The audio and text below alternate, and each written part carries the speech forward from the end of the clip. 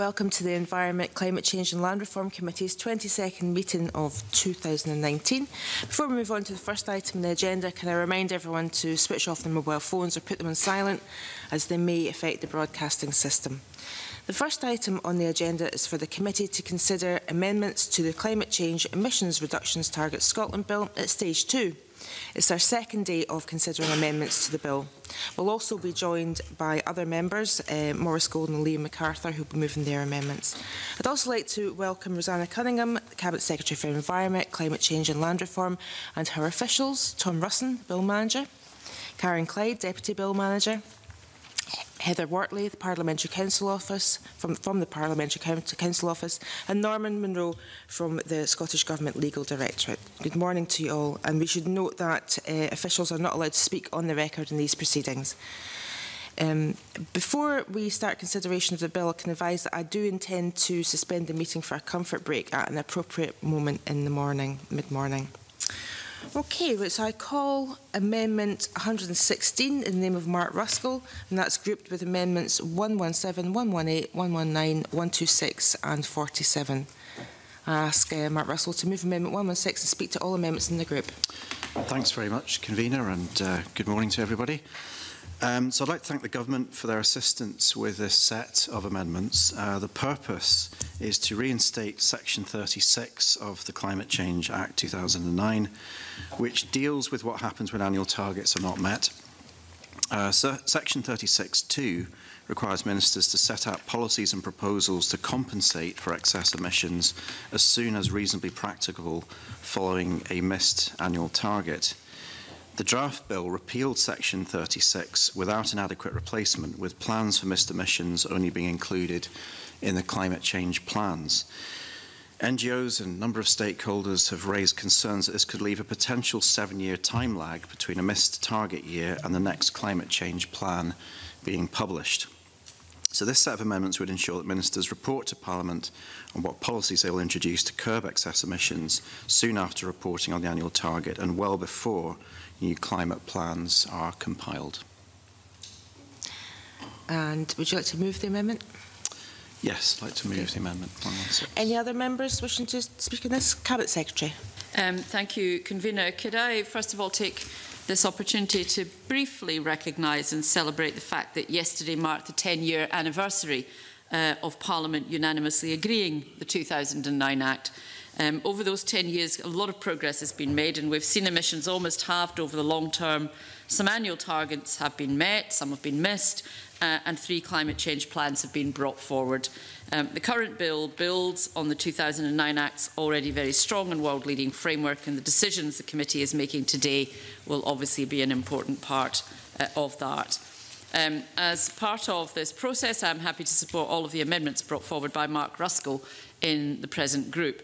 The bill contained a range of proposals intended to improve the provisions in the 2009 Act related to the target framework and reporting on targets. And one of these involved replacing Section 36 from the 2009 Act with an alternative catch-up duty, such that governments must set out how they will compensate for the excess emissions following any missed targets as part of the next climate change plan. However, I am aware that various organisations were unhappy with these proposals, and having listened carefully to the concerns, I'm happy to support reinstatement of Section 36 via Amendment 47. This will ensure that ministers will continue to be required to set out their additional policies and proposals as soon as reasonably practicable after any missed target is reported, rather than to a fixed time frame. The remaining amendments in this grouping are sensible measures to ensure consistency across bill provisions, and I also support them. Okay, thank you. Ask Mark Ruskell if he'd like to wind up or want to press. Okay. The question is that Amendment 116 be agreed to. Are we all agreed? Yes. We are agreed. And I call Amendment 117 in the name of Mark Ruskell, already debated. Would you like to move? Moved. The question is that Amendment 117 be agreed to. Are we all agreed? Yes. Call Amendment 118 in the name of Mark Ruskell, already debated. Moved. The question is that Amendment 118 be agreed to. Are we all agreed? Yes. Call Amendment 119 in the name of Mark Ruskell. Moved. The question is that Amendment 119 be agreed to. Are we all agreed? Yes. And the question is that Section 18 be agreed to. Are we all agreed? Yes. We are. Okay. Okay, I call Amendment 122 in the name of Mark Ruskell and a group all on its own. I ask Mark Ruskell to move and speak to the Amendment 112. Oh, sorry, 122. 122, yeah, thanks, Convener. So this amendment seeks to improve the reporting requirements for greenhouse gas emissions arising from Scottish consumption of goods and services. The 2009 Act established a requirement to produce a report on emissions attributable to Scotland's consumption called Scotland's Carbon Footprint Report, which is also a national performance framework indicator.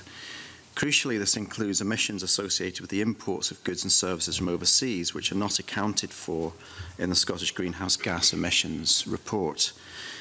Taking a look at the Carbon Footprint Report tells us a slightly different story from reports on our annual targets. For while Scotland's domestic production emissions have been falling, emissions embedded in imported goods and services have been increasing. The Committee on Climate Change's Net Zero report noted this trend and stated that actions that the UK can take to reduce its consumption emissions could be as effective in tackling climate change as actions to reduce territorial emissions. Our consumption emissions have only declined by 8.5% from 1998 to 2014. We're a rich country and our consumption emissions are far higher than those of the poorest countries who stand to lose the most from climate change. We cannot solely focus on only those emissions that arise within our borders, but must consider our consumption, what our consumption is, the impact our consumption is having on global greenhouse gas levels. Yes, I'll take a brief one. I'm very sympathetic to the words that I hear the member says, but looking in particular at the amendment at C, state actions taken by Scottish ministers to reduce emissions in this area. Does he agree with me that it is rather unfortunate in terms of the Scottish ministers' ability to do that, that we have no control over import duties or excise duties that might be a significant contributor to actually effective action in controlling the flow of carbon-intensive goods into Scotland? Mm-hmm. I mean, I would agree with the member that certainly if Scotland had all the powers of a normal country, then a normal state, then we would have more levers. However, there's also action, of course, we can take on an intra-national basis, a supranational basis as well, working within the European Union and indeed within the UK as well. So in order to better understand what's driving Scotland's consumption emissions and how to tackle them, more useful information needs to be presented in the Carbon Footprint Report, and ministers must also be obliged to act on that information. My Amendment 122 requires that report to list the most significant categories of goods and services that are driving the trend in Scottish consumption emissions. By knowing what the main sources are, we can implement policies to curb these emissions. And I know that Cabinet Secretary has often referred to unintended consequences around offshoring of emissions. And again, this is a way for us to get a handle on those potential unintended impacts.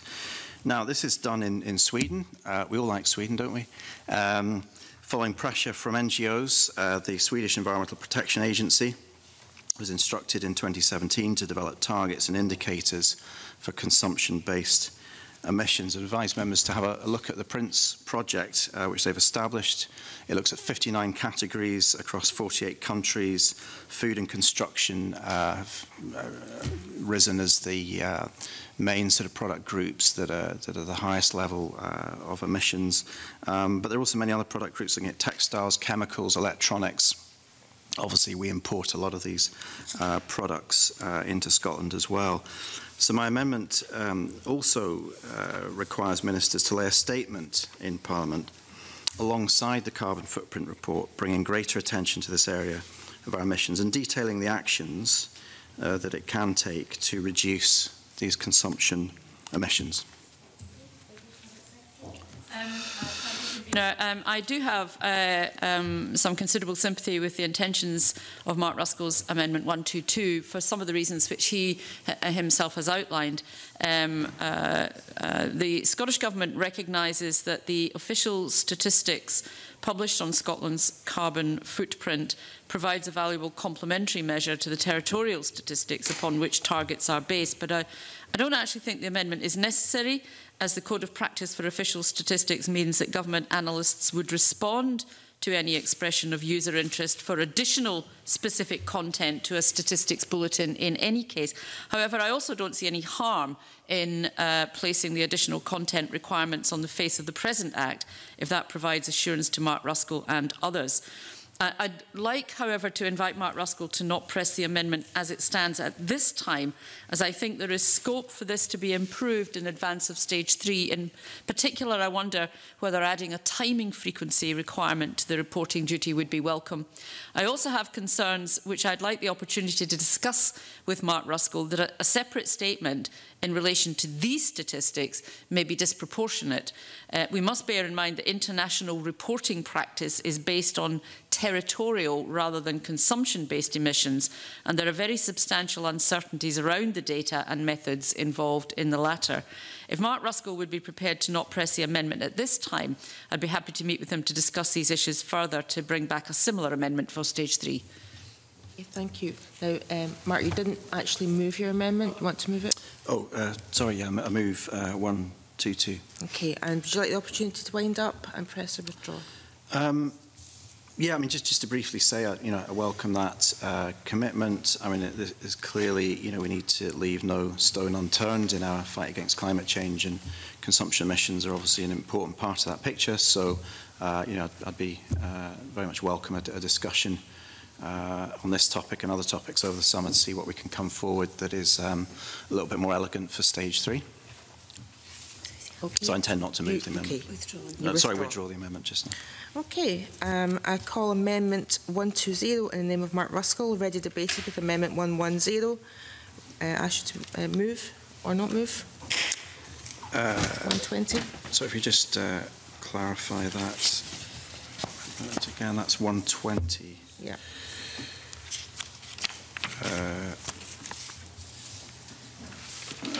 That's not moved. Okay, thank you. Call Amendment 121 in the name of Mark Ruskell, ready debated with Amendment 110. Move or not moved? Not moved. Okay. Call Amendment 123 in the name of Claudia Beamish, ready debated with Amendment 110. Move or not move? Move, please, Convener. Okay. The question is that Amendment 123 be agreed to. Are we all agreed? No. Okay, we have a division. Right, can I ask those in favour of the amendment to raise their hands now?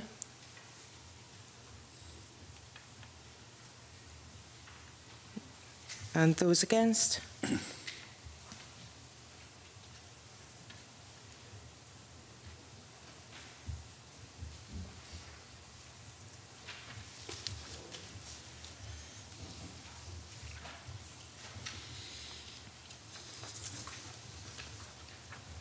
Right, the result of that is we have 2 votes for and 5 against, therefore it's not agreed to. That's 123 is not agreed to. I call Amendment 124 in the name of Claudia Beamish, already debated with Amendment 110. Moved or not moved? Not moved. Thank you. I call Amendment 125 in the name of Claudia Beamish, already debated with Amendment 110. Moved or not moved? Not moved. Not moved.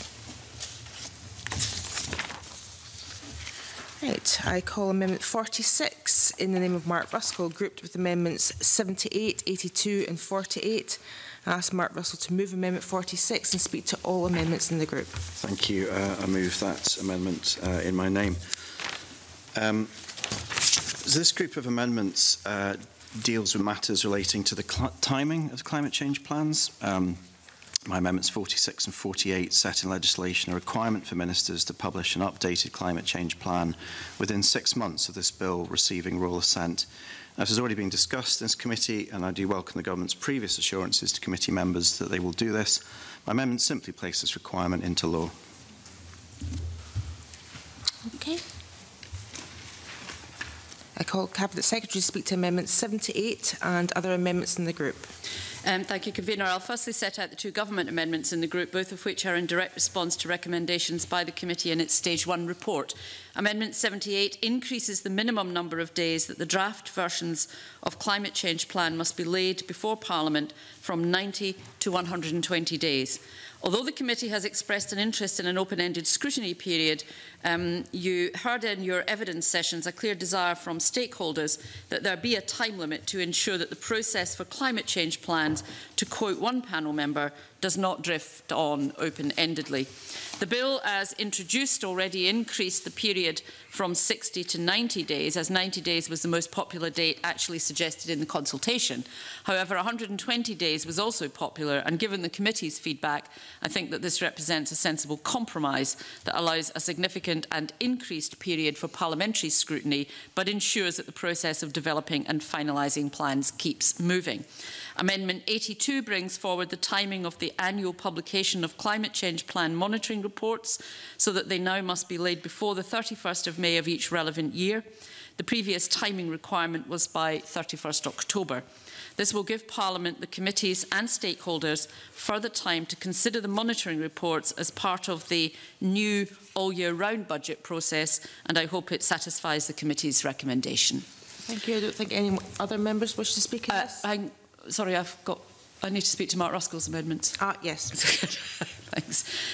Turning now to Amendments 46 and 48 in relation to the timing of the next climate change plan itself, I strongly urge the committee to reject these as they are entirely impracticable. And I listened to what the member had to say, and I'm not sure he's aware that actually the amendment as currently drafted is calling for a full climate change plan within 6 months, not simply an updated climate change plan.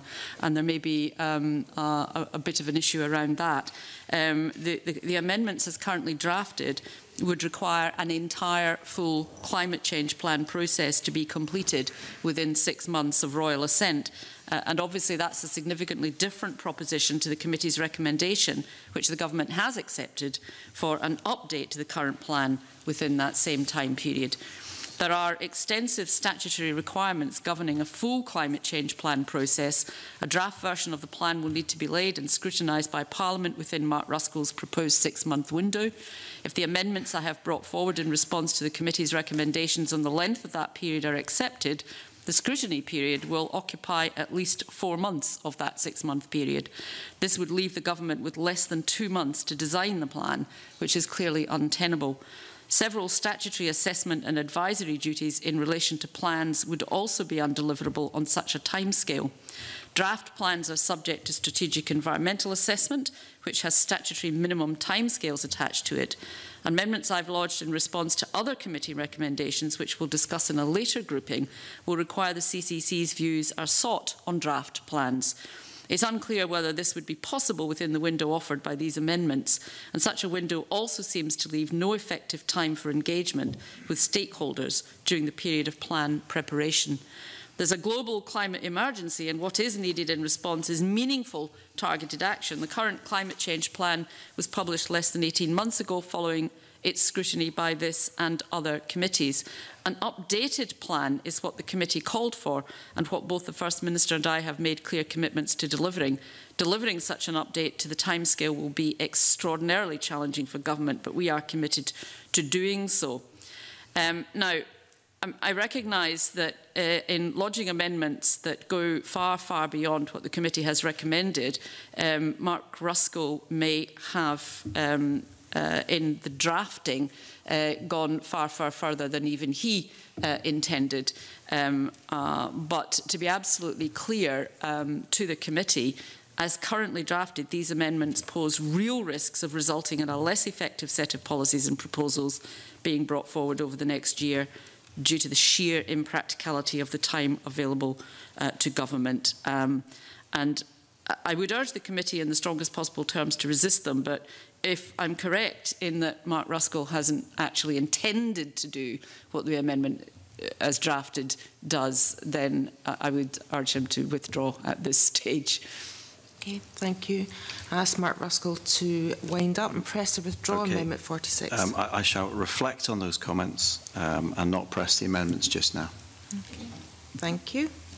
I call Amendment 126 in the name of Mark Ruskell, already debated, with Amendment 116. Ask Mark Ruskell to move. Moved. The question is that Amendment 126 be agreed to. Are we all agreed? Yes. We are. Call Amendment 127 in the name of Claudia Beamish, already debated, with Amendment 108. Ask Claudia Beamish to move or not move. Not move. Not moved. Okay, hang on a second. I appear to have lost my... Call Amendment 128 in the name of Claudia Beamish, already debated, with Amendment 108. Moved or not moved? Not move. Call Amendment 72 in the name of the Cabinet Secretary, already debated, with Amendment 57. Thank you. The question is that Amendment 72 be agreed to. Are we all agreed? Yes. We are. I call Amendment 129 in the name of Claudia Beamish, already debated, with Amendment 108. Claudia Beamish to move or not move? Not move. Not moved. The question, Call Amendment 73 in the name of the Cabinet Secretary, already debated, with Amendment 57. Moved. Call Amendment 73A in the name of Liam MacArthur, already debated, with Amendment 57. Moved or not moved? Not moved. Okay. Yep. Call Cabinet Secretary to press or withdraw Amendment 73. Does it press? Yeah. 73. The question is that Amendment 73, as amended, will agree to. Are we all agreed? Yes. It wasn't amended. Let's have it in the script. Call Amendment 35 in the name of the Cabinet Secretary. The question is that Amendment 35 be agreed to. Are we agreed? Yes. We are. Call Amendment 74 in the name of the Cabinet Secretary. The question is that Amendment 74 be agreed to. Are we all agreed? Yes. We are. Right, I call Amendment 138 in the name of Liam MacArthur, group with all amendments as shown in the groupings. I call on Liam MacArthur to move Amendment 138 and speak to all amendments in the group.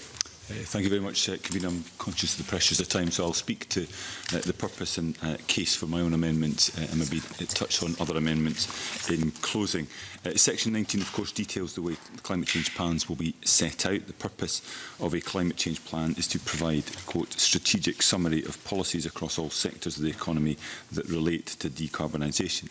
As it stands, however, the bill fails to actually require the inclusion of any specific policies, even ones we know will be pivotal going forward.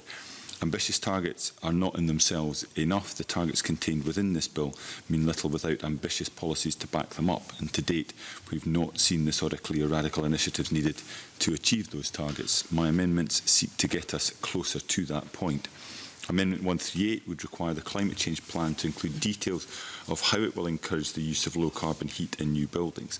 And while I appreciate this must be combined with a commitment to reducing the energy demands of any given property, it can help ensure the plan addresses what Scottish Renewables described as, quote, the next frontier for emissions reduction.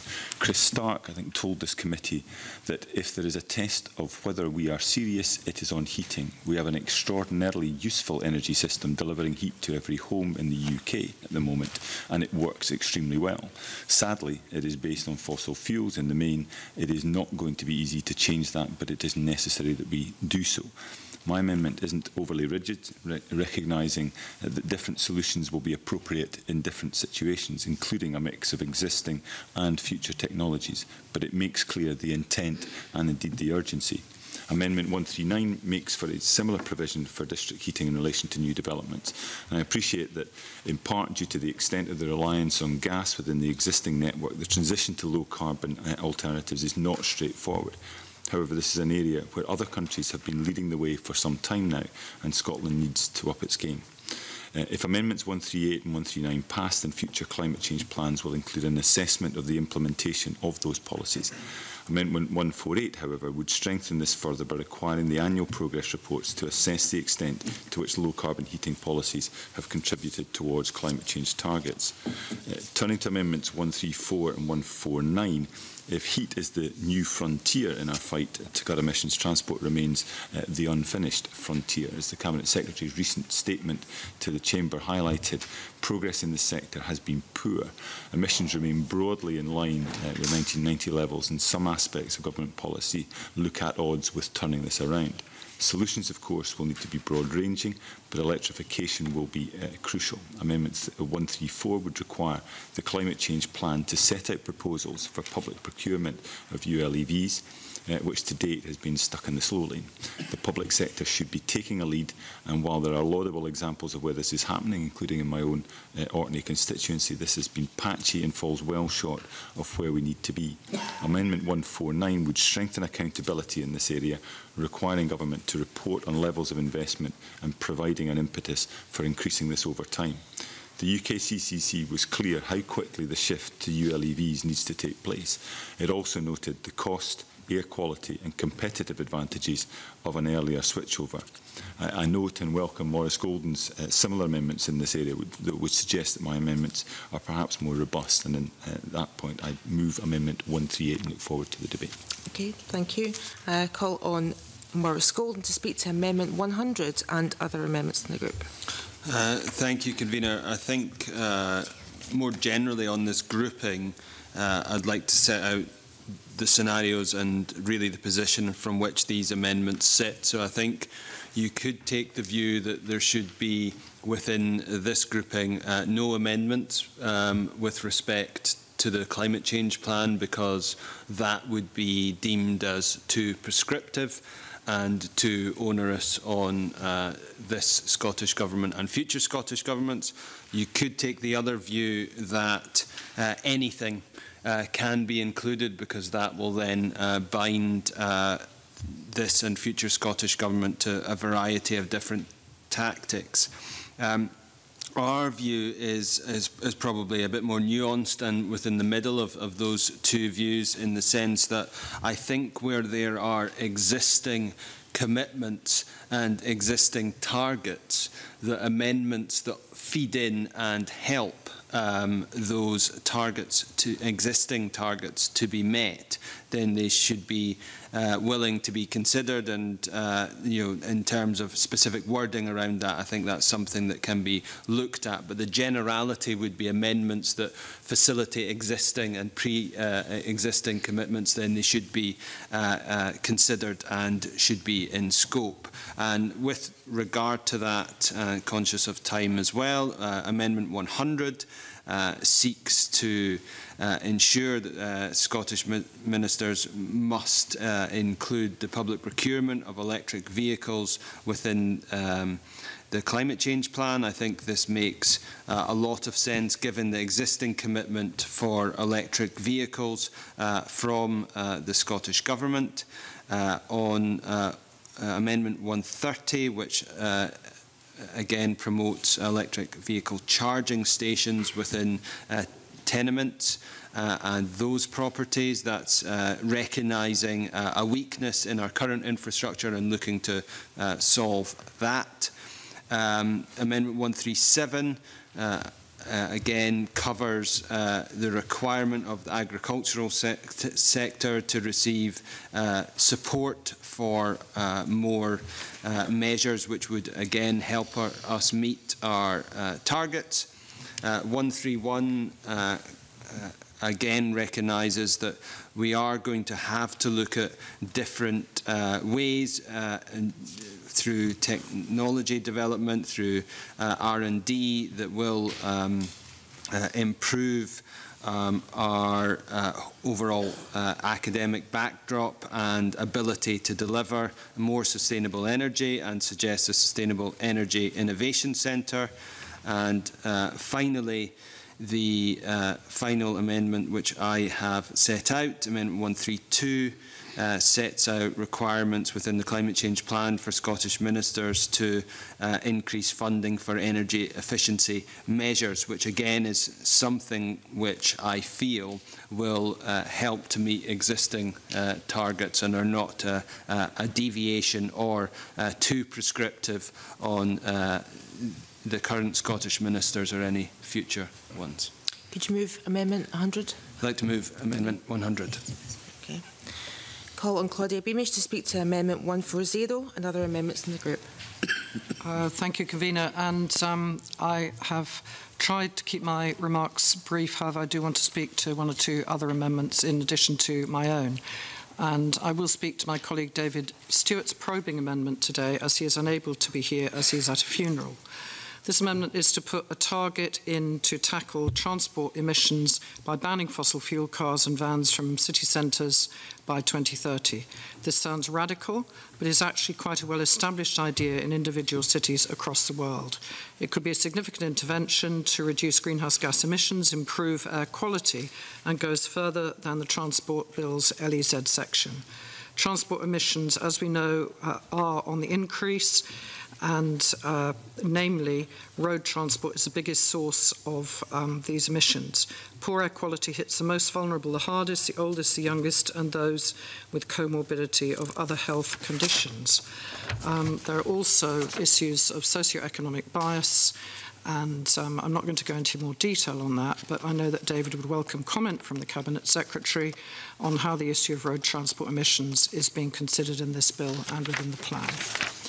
I now move to Mark Ruskell's Amendment 136, and I will support that amendment today. As members may know, I've had an interest in bettering our understanding, protection of and enhancement of blue carbon for some time. Our environment's ability to sequester carbon is a key requirement in our achieving net zero by 2045.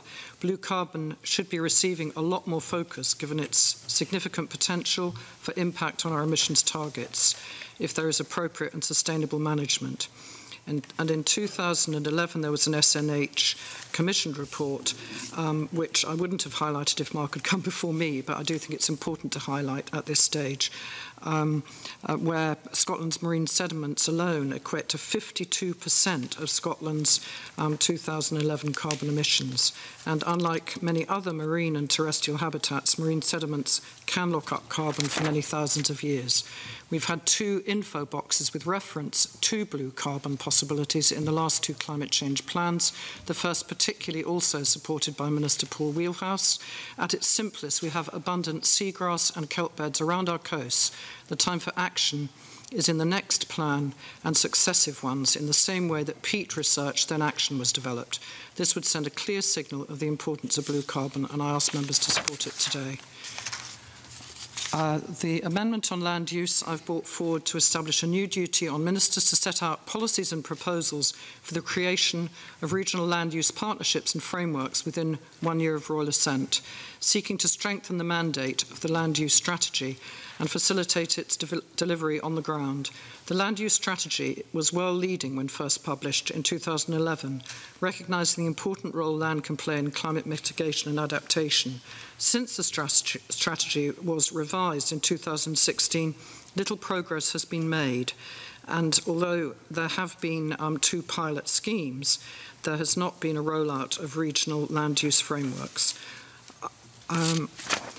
However, one of the challenges with the current legislation is that no duty to deliver the policies and proposals in the land use strategy exists, only the duty to produce and revise the strategy. As a result, in my view, it has been sidelined and overlooked despite the crucial role it could play in addressing the climate emergency and shaping future rural policy.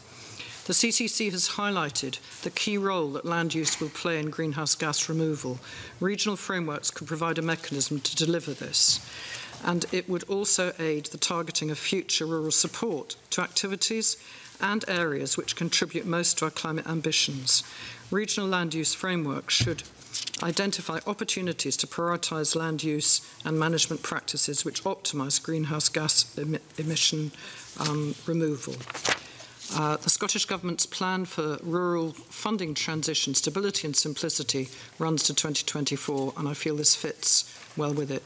We need to act fast to meaningfully and usefully contribute to this transition. I have listened to Maurice Golden's comments, and I'm not going to go into detail on those because of time, although I could, but I won't. In terms of Mark Ruskell's other amendment on fracking, members will know well there is a strong mandate for this amendment, as we the Parliament has agreed to prohibit fracking in Scotland. I've been joining campaigners across Scotland for a number of years now, pushing for this government and considering all the pathways to block these damaging techniques and give peace of mind to communities for once and for all. And I urge a Cabinet Secretary to clear up her government's intentions and be absolutely crystal clear, given that we are currently on the 3rd government public consultation on fracking and the 4th, if you consider my member's bill. Certainly this amendment by Mark Ruskell would further indicate the Scottish Government's determination to prohibit onshore fracking here in Scotland by enshrining the commitment to address this in each climate change plan as we progress. Fracking is not a transition fuel, and we should take every opportunity to say no for the sustainable future of our communities, industries and the jobs they will bring without inappropriate, destructive distraction of this industry and, of course, for the future of our very planet.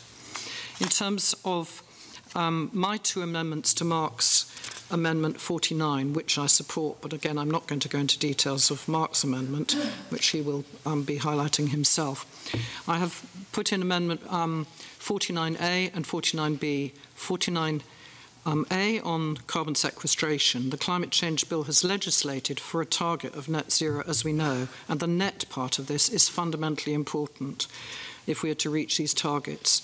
The UK Committee on Climate Change, in its advice on net zero, states it is confident Scotland could feasibly achieve this higher target than the rest of the UK due to its greater sequestration capabilities specifically.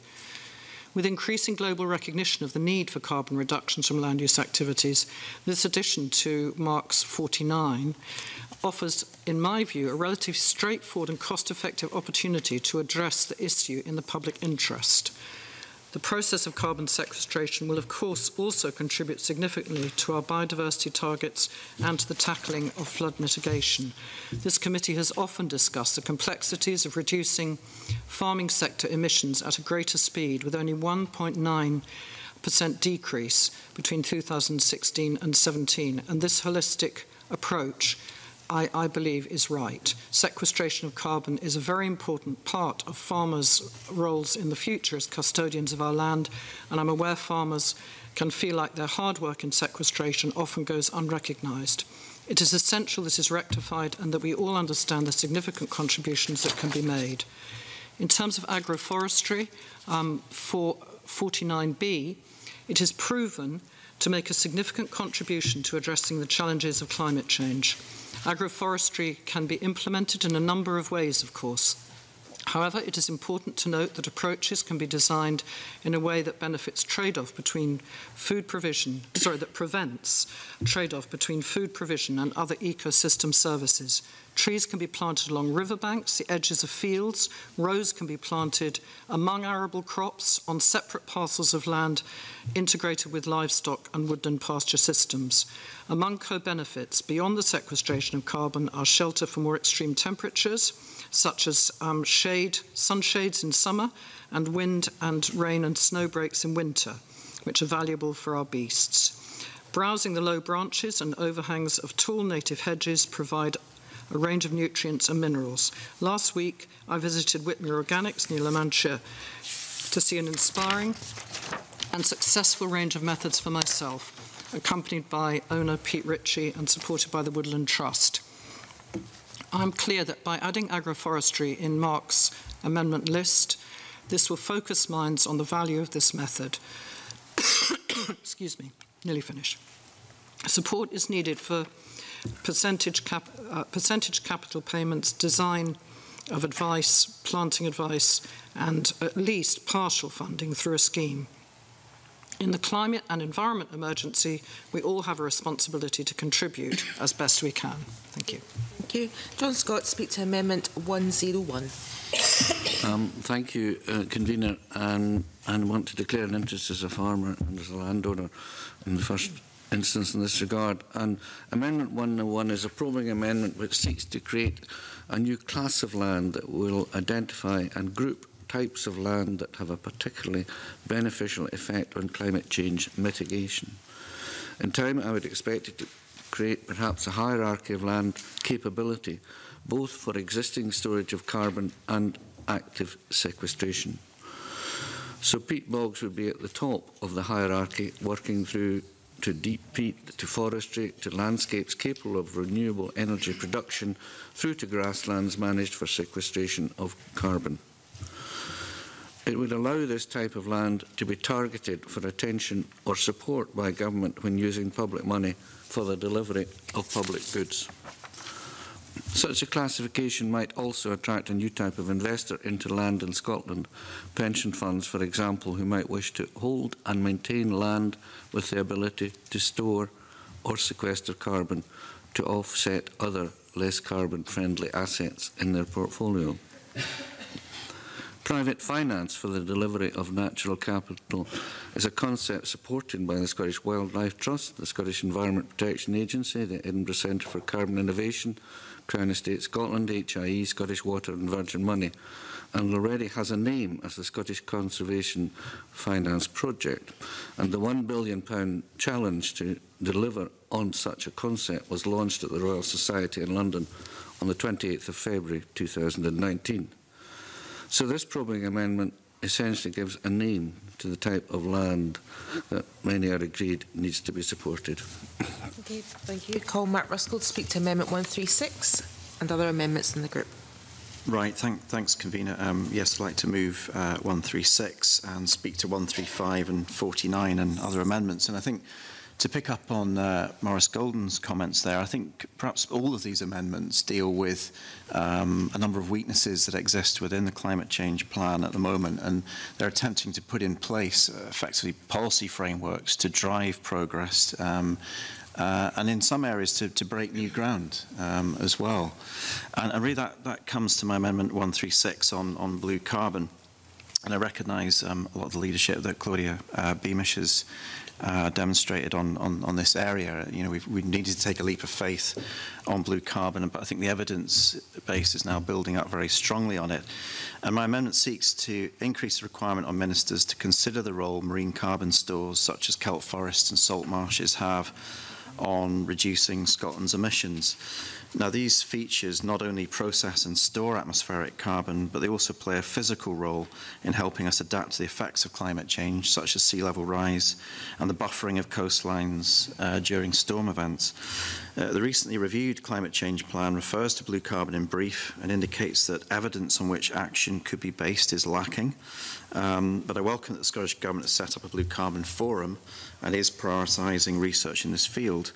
But it is important this research does then translate into meaningful policy action when the time is right. So my amendment would require ministers to state their policies and proposals for mitigating greenhouse gas emissions through good management of blue carbon features in marine areas. Turning to 135 on unconventional oil and gas. I mean, obviously, you know, the debate around fracking in recent years is familiar to all of us. I'm not going to reopen arguments here today on that. We could spend weeks on it. And especially given that the government has announced, let's call it an indefinite moratorium on fracking and coal bed methane extraction in Scotland. Now that prohibition, moratorium, let's be careful which words we use, takes the form of statements in the National Planning Framework and the Energy Strategy that rule out the development of operations in Scotland. My Amendment 135 would require a similar statement to be included in the Climate Change Plan, ensuring that Scotland's opposition to fracking is embedded across the government's full suite of policy. And I think, you know, it's important that there is a reference to unconventional oil and gas within the climate change plan, given that much of the context for the Scottish Government's policy position on this has come out of concerns around climate change and in particular fugitive emissions and other issues associated with that. And there was detailed you know, scientific studies and work done on that. So I think it's appropriate, given the science base behind the government's position, that it's reflected in some way in the climate change plans.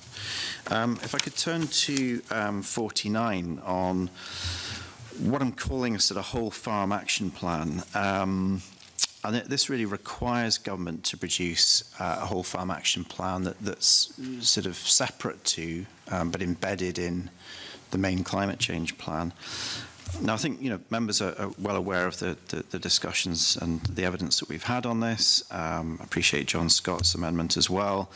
The system used to calculate Scotland's climate change emissions does separate agriculture from land use, and this does mean that farming often gets credited with emissions from agriculture, but not the positive sequestering effect of good land management and forestry, for example, which also takes place on our farms. So the plan that would be required under my amendment brings these two areas together for the first time and give a net figure for the impact our farms have as a whole on climate change. It will then require there to be a plan to be laid out for how emissions reductions from our farms will progress. And I think taking account of a range of areas, and my intention with this is to bring forward a framework. It would be very tempting to say, oh, you've got to have a target for this, you've got to have a target for that. The framework I've put out here will be familiar to many members. So, we've talked about the importance of research, of knowledge transfer and advice, of land management accreditation, of nutrient resource budgeting. I don't want to put forward today exact policy prescriptions now into this bill that have to stay there forever. What I want to ensure is that there's really good joined up action being taken by government to bring together these elements together in a plan, a sector plan if you like, which is focused and does actually turn agriculture from being perhaps at the moment one of the problems we have with climate change to one of the strong solutions. In terms of John Scott's amendment 101, I think it's very similar. We're obviously almost on the same page here. I don't believe, though, that putting a requirement into the climate change plan really does it. I think there are elements that are already within the climate change plan that could be described as addressing this area of whole farm emissions, but that clearly doesn't meet, I think, a lot of the concerns that we've had in committee about the joined up nature of the policies that we need. So I think a separate plan needs to be built out from the main climate change plan that really goes into the detail of how we're joining up this work. I'm happy to accept 49A and 49B. Highlighting the importance of sequestration, highlighting the importance of agroforestry, which is massively underlooked in terms of climate change, but also how we make agricultural systems more resilient in the face of climate change and the impacts. In terms of John Scott's amendment on creating a separate kind of land category, the sort of idea of mitigation land.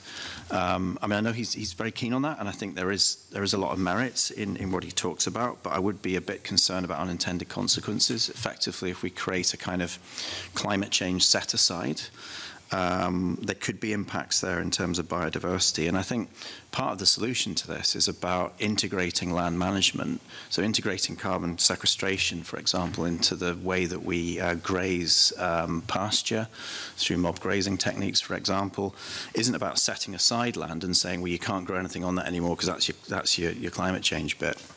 It is about ensuring that agricultural management as a whole delivers that carbon sequestration. And there may be, scope to have peat bogs and particular habitats that are set aside as climate sequestration. But I think it's more integrated, it's more holistic, to use John's word in stage one debate. And that's what we're trying to get out of this. I think, just very briefly, Convener, just in terms of the other amendments, I think heat is the big issue.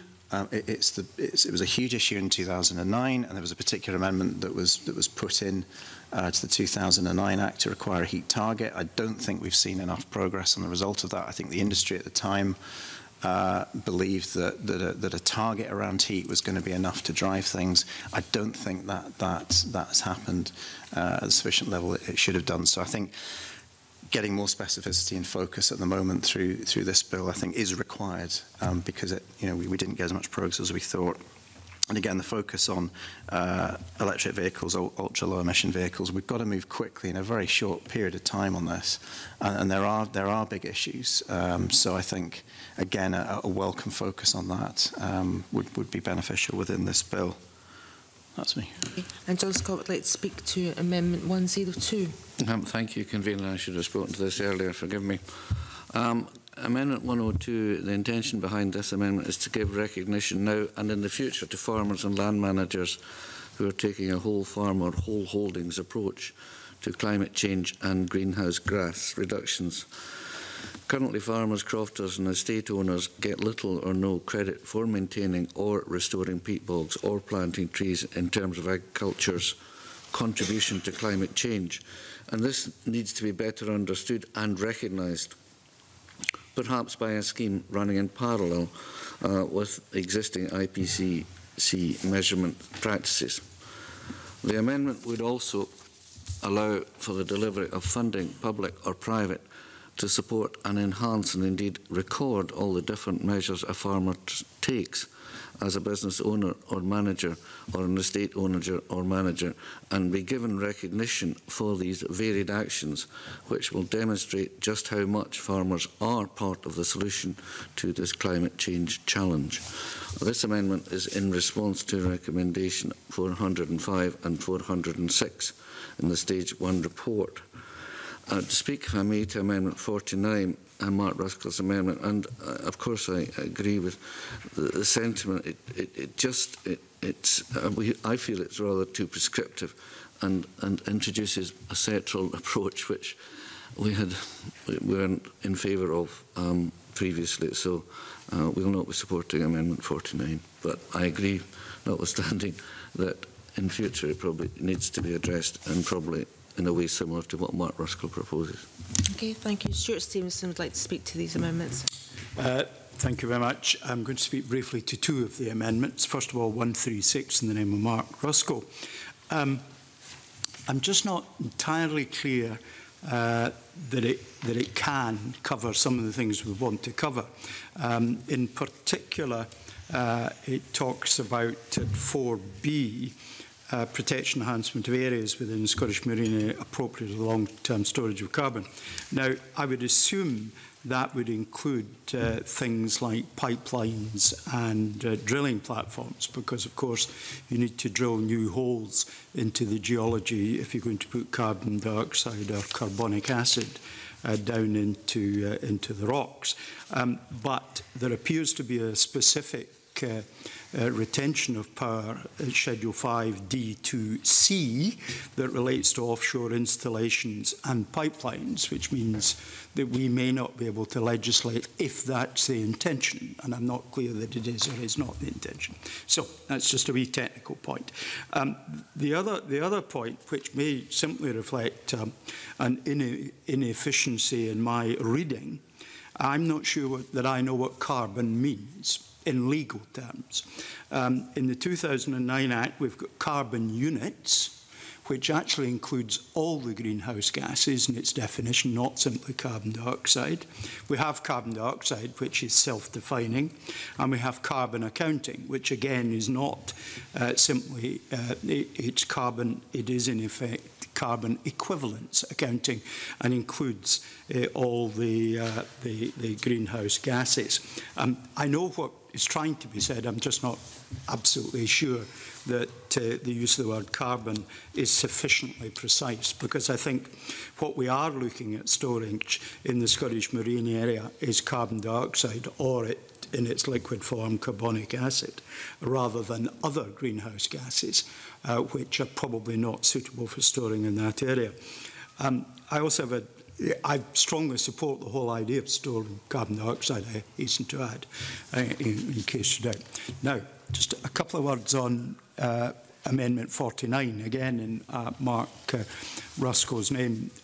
Members have heard me before. I'm strongly in favour of sectoral plans, but strongly against sectoral targets. And I kind of feel that in some ways we're kind of sneaking up on sector plans, sector targets, by the way this amendment is constructed. For example, I do not know at this moment if we need to do anything in agriculture. Now, instinctively and logically, I feel we do, but scientifically, I don't know that we need to do anything, because we might, extreme view, be able to do all that is required to get to a carbon neutral Scotland by doing it all in energy. I simply don't know. So I'm kind of reluctant to travel with this at this. I'll just say one little more thing. And Mark himself used the word the importance of research and advice, which I agree with. I give way. I'm just wondering if Mr. Stevenson could point out anywhere within the Amendment 49 where it requires ministers to produce targets. I mean, I do agree that targets may be necessary, but surely it's the actions that underpin any target which are important, and that's why I didn't seek to establish yet more targets in here, because it could be right that agriculture is indeed making a wonderful contribution, and we therefore don't need to put in place a target to drive further action. Well, for the avoidance of doubt, I was saying it was approaching in its way being a target. I recognise it is not directly a target, but it is so prescriptive in the advance of our having the scientific advice that would inform us that I feel reluctant. Anyway, I'll leave it at that, Convener. Thank you. Thank you. And Cabinet Secretary. Thank you, Convener. And of necessity, this will take a few moments. I have no doubt that the vast majority of the amendments in this group reflect very well-intentioned desires to see particular policy priorities reflected in the next climate change plan. However, I am firmly of the view that placing such requirements on the face of primary legislation is the wrong approach. The purpose of climate change plans is to set out across all sectors of the economy an overall package of policies and proposals for meeting future targets. The development of this overall package represents a key function of Scottish ministers. The Parliament already has substantial input into this process through scrutiny of a draft version of the plan. Amendments I have lodged in response to committee recommendations, which we will debate in a later grouping, will also make more transparent the role of independent expert advice from the CCC in plan process. It is absolutely right that Parliament and the CCC have a strong role, but it's also necessary, given the strategic and cross-portfolio nature of plans, that ministers are able to freely consider the full range of policy options available to them in setting out an overall package that works best for the climate and the people of Scotland. And the amendments in this group would have the effect of prescribing a set of certain policy areas that must be set out in all future plans. And this would significantly restrict the process for preparing plans, making it unwieldy and less effective. It also raises fundamental questions, including of a legal nature, of whether there is then a hierarchy of policy options, with those chosen now to be on the face of the Act taking precedence over all others that aren't. Climate change plans are statutory in nature, and their content requirements are subject to legal interpretation. By placing one set of particular policies on the face of the bill now, this could well be taken to imply that ministers must give priority to these matters over others, regardless of changing circumstances, expert advice, or indeed changing priorities from a future Parliament. This could lead to a situation where ministers are compelled to prepare future plans that provide neither the most beneficial nor the most cost-effective overall package of measures. Placing one particular set of policies on the face of the Act could also pose the risk of sending unclear signals. Whilst I'm sure this is not members' intention, I worry that stakeholders, including businesses, might interpret such a legislative step as a signal that all other policy options are less favoured by the Parliament, or even in the extreme case that no other options will be needed in order to meet future targets. Such unintended signalling could undermine the message currently being sent by the Government that in light of the global climate emergency, all policy options need to be kept under review to see where more can be done. In considering these risks, I would also invite members to reflect that the proposed amendments will bind the content of all future climate change plans from now until the 2040s, not just the update to the current plan that will be prepared immediately following the bill. I appreciate that there are entirely legitimate particular interests at this time around support for electric vehicles, energy efficiency and low-carbon heat, as reflected in Amendments 134, 138 and 139 from Liam MacArthur. Amendments 100, 130 and 132 from Maurice Golden, and Amendment 140 from David Stewart. I can assure members that policies and proposals on all of these matters will feature in the updated plan. However, it is not unreasonable to suppose that other priorities and key issues will have emerged by the time of the next plan in 5 years' time, or certainly by the time of the one after that. The present amendments may be overly restrictive in the context of the long-term nature of the statutory framework on climate change. They carry the risk that future ministers and parliaments during the 2020s, 2030s and 2040s will be compelled to focus their efforts on matters that are no longer pressing at the expense of those that are. And by placing this list on the face of primary legislation, the list of priorities would be difficult to update or amend. In light of these general points, I would urge members to not press... Yes, of course. I thank the Cabinet Secretary for taking intervention. Surely, well, from my perspective, the reason for not going for targets, which, to be open about it, there's been quite a lot of encouragement to do from people beyond the Parliament and organisations beyond the Parliament, is for the very reason that things should be more fluid than that. But I think the contribution of all the areas, although I didn't mention Liam MacArthur's issue around heat previously, all those areas are things where, frankly, we are pretty dismal on. And we are far behind the curve, to use Liam's example again, on what's happening in Europe, on renewable district heating, for instance. So my understanding of the purpose of these is to set down markers and to focus minds in government and to send messages to industry and all that. Nobody's saying these have to be done. Nobody has put forward a target for any sectors. But what has to happen, if these are accepted today, which I very much still hope they will be, Cabinet Secretary, is that they will have to be considered. Now, if in 2040 we're so brilliant on district heating, or we found other methods of heating that we don't need to do that anymore, then they'll be considered, and it can be quite straightforwardly justified that it's not necessary.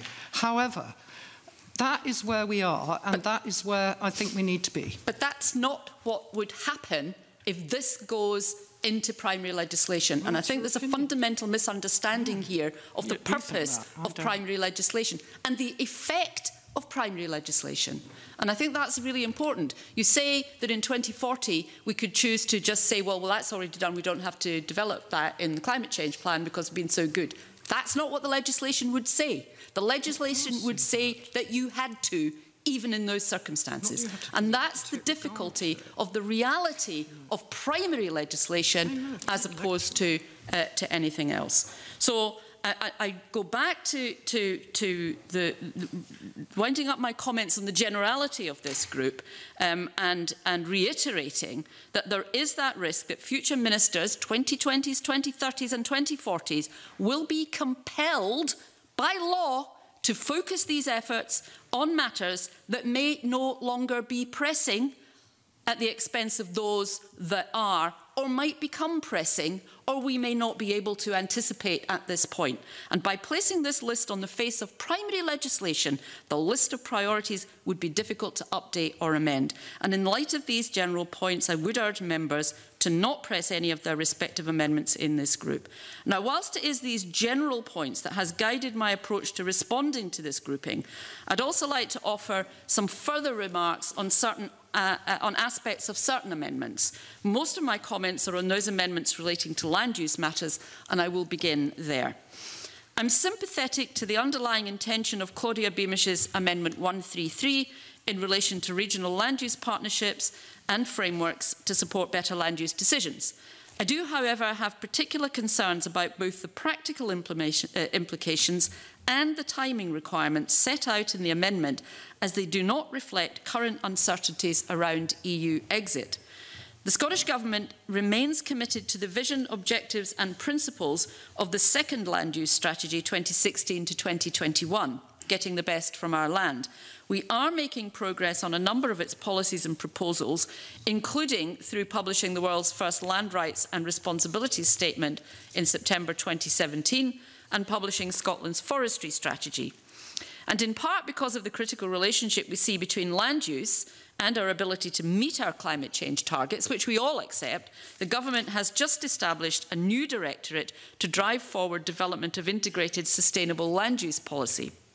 Crucially, the land use strategy was published just before the 2016 EU exit referendum.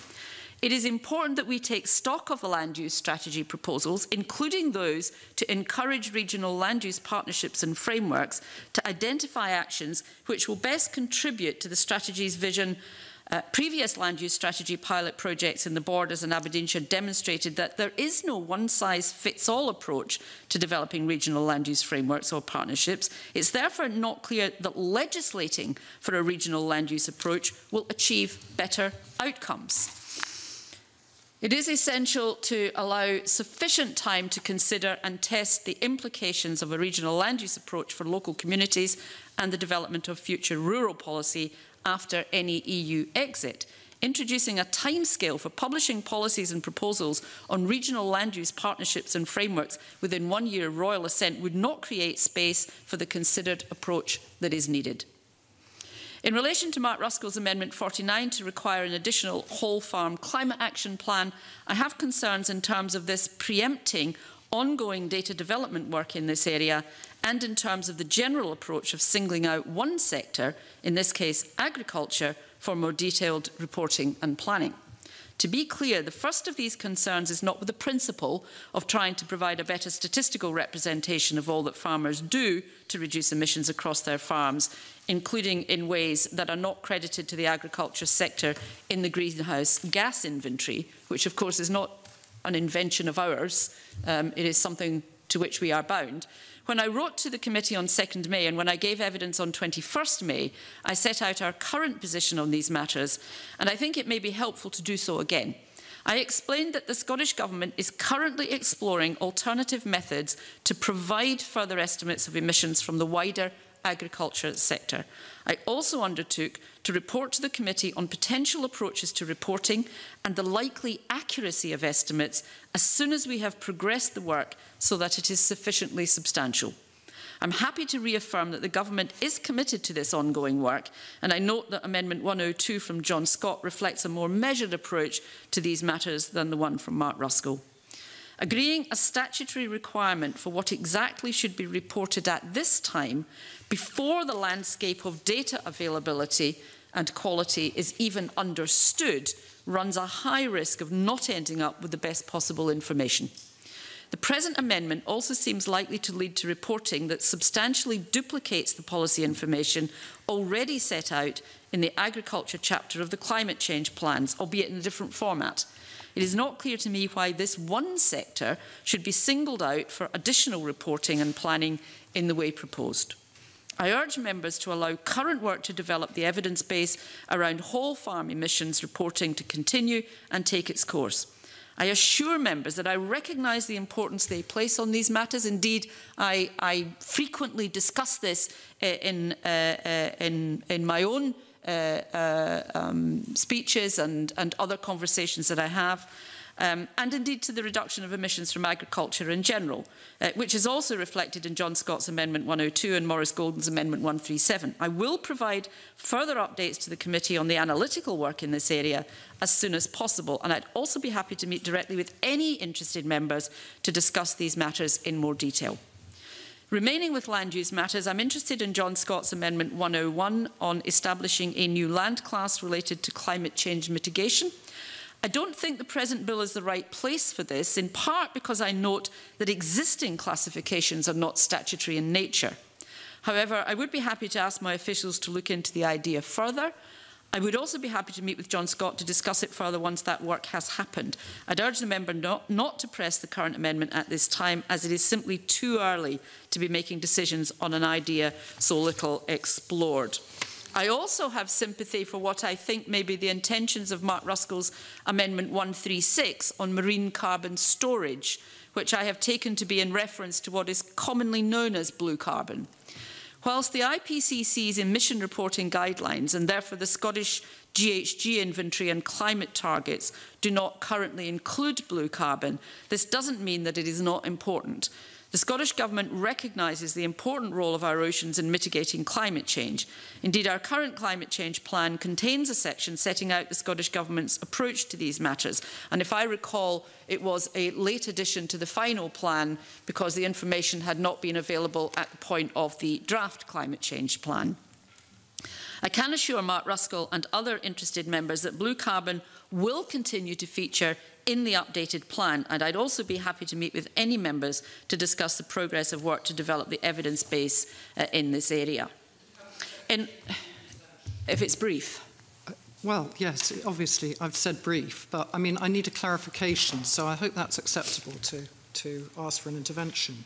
On 133 in relation to land use, which is a very important issue which Environment Link and a number of groups have raised with me, the Cabinet Secretary said that the royal assent of 1 year didn't give time to enable issues to be taken forward. And I wonder if she would consider meeting with me to discuss the possibility of making it 3 to 4 years for royal assent in order to bring something back at stage 3. I'm always happy to continue to have these conversations. I think the substantial point I was making is that we're not actually at the stage of having enough information right now to be able to establish a fixed way forward.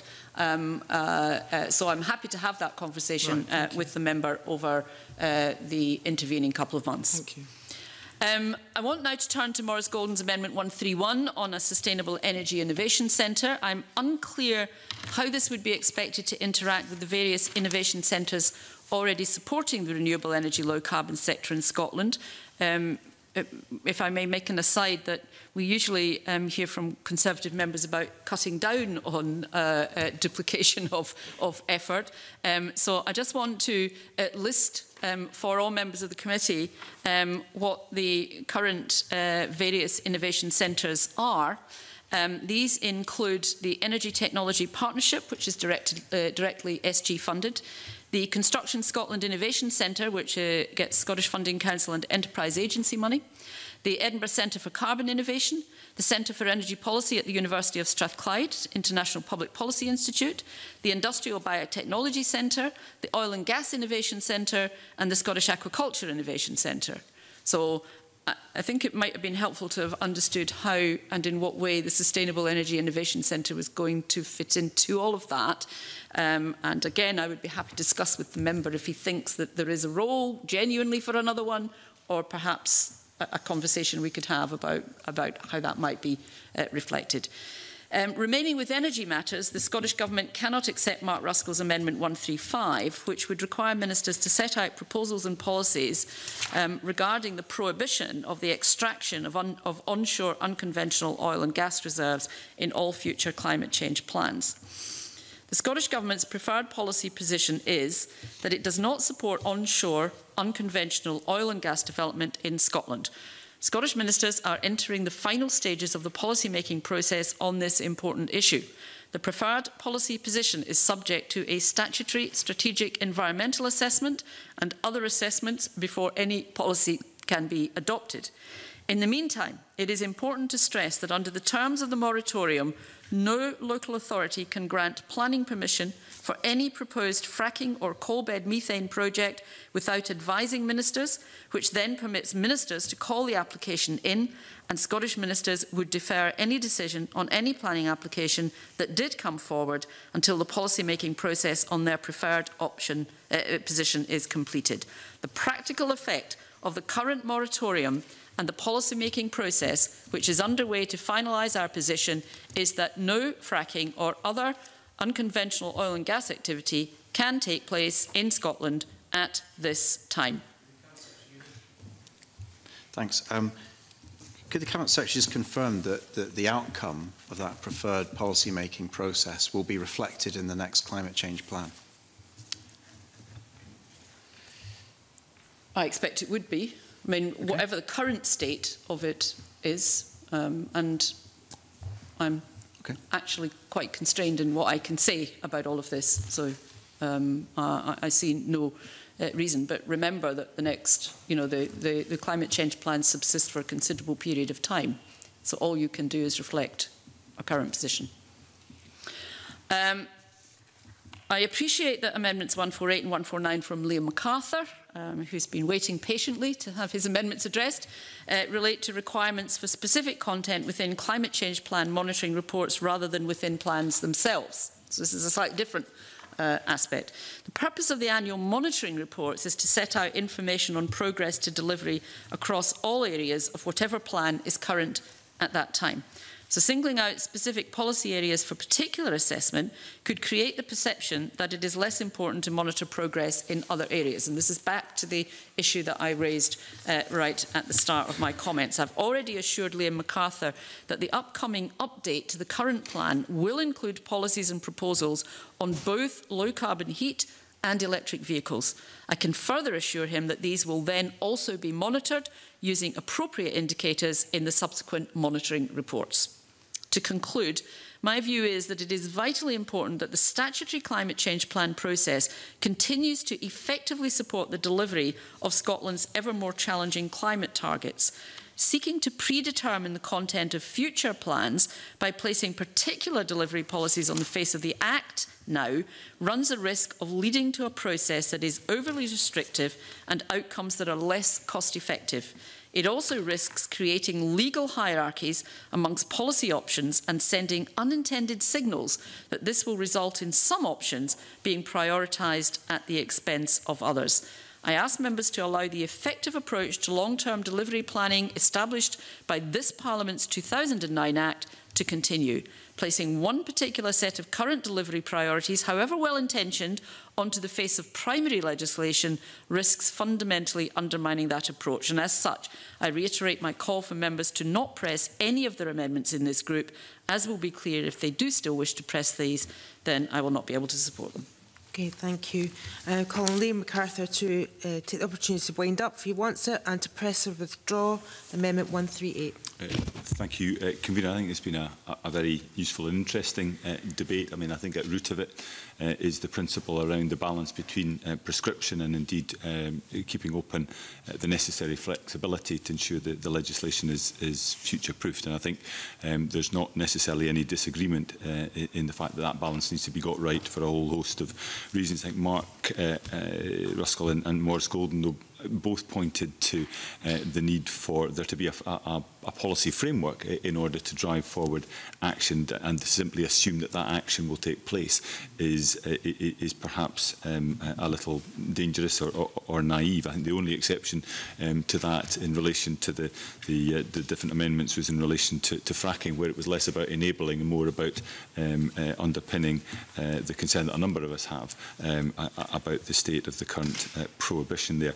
Could I thank both Claudia and Mark for their strong support in relation to my amendments around heat and transport. I think it's absolutely inconceivable over the duration of the climate change plans going forward that there will need to be any let-up in heat and transport, not least given where we start from. I think there will undoubtedly be a need to continue to keep that under review, but in both instances I suspect requiring the public sector to continue to take the lead and drive forward progress will be essential. I think around blue carbon as well, and some of what we know about that is less perfect than we would like. I think Stuart Stevenson made some interesting points about clarity in terms of the amendment that's currently before us, but nevertheless I think the notion that this will not play a key part in delivery of our climate change ambitions over the duration of this plan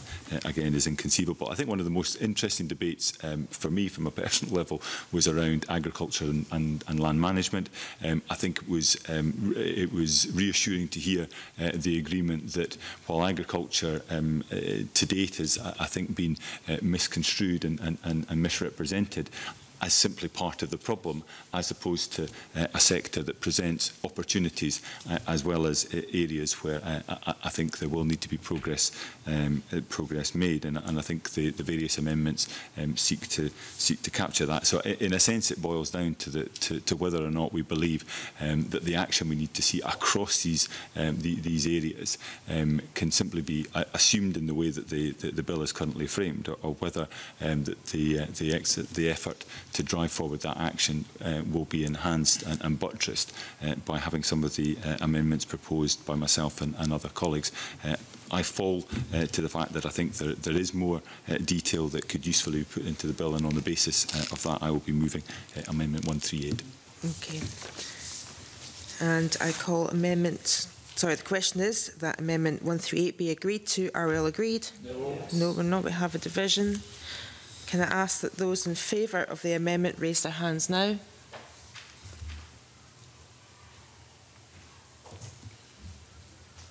Okay, and those against?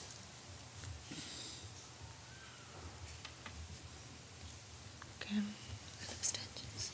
Are there any abstentions?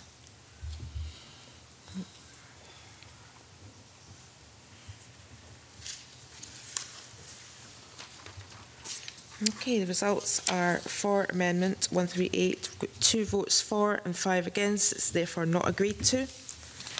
I call Amendment 139 in the name of Liam MacArthur, ready debated with Amendment 138. Would you like to move the amendment or not move it?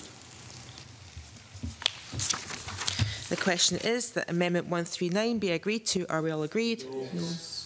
Okay, we have a division. Can I ask those in favour of 139 to raise their hands now?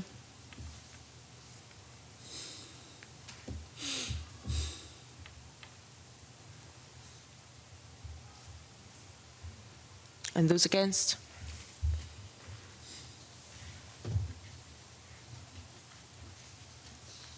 No abstentions? No. Okay, the result of that division for Amendment 139 is 4 for, 3 against. It's therefore agreed to. I call Amendment 100 in the name of Maurice Golden, already debated with Amendment 138. Would you like to move Amendment 100 or not move it? Move. The question is that Amendment 100 be agreed to. Are we all agreed? No. Okay, we have a division. Can I ask that those in favour of Amendment 100 raise their hands?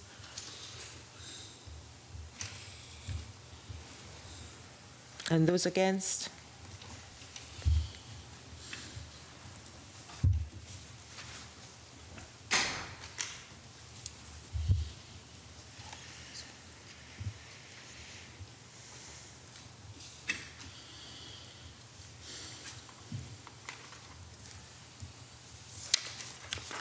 Okay, the result of that division is for Amendment 100 we have 4 votes and against 3. The amendment is therefore agreed to. Call Amendment 130 in the name of Maurice Golden, already debated with Amendment 138. Would you like to move that amendment or not move it? Moved.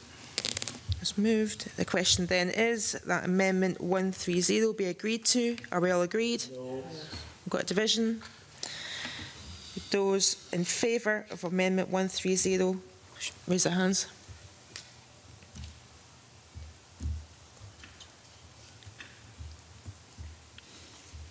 And those against?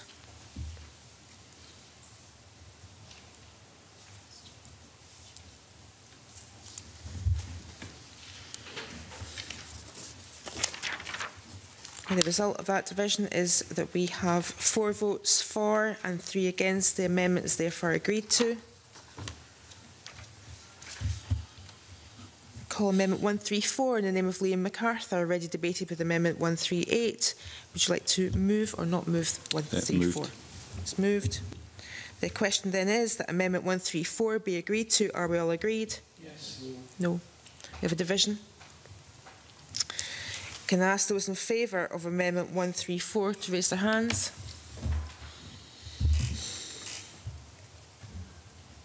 And those against?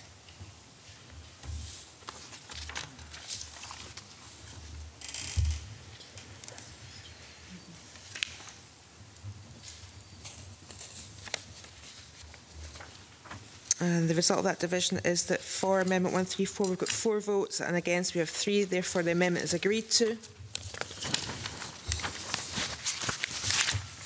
I call Amendment 140 in the name of David Stewart, but moved by Claudia Beamish, so I don't know how that works. Withdraw. Any members have an objection to that withdrawn?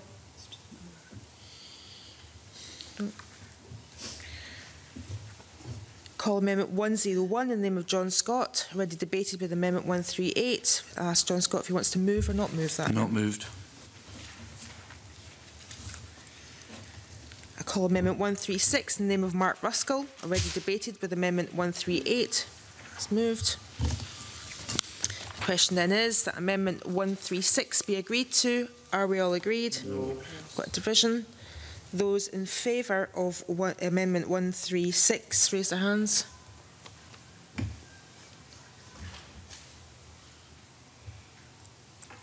And those against?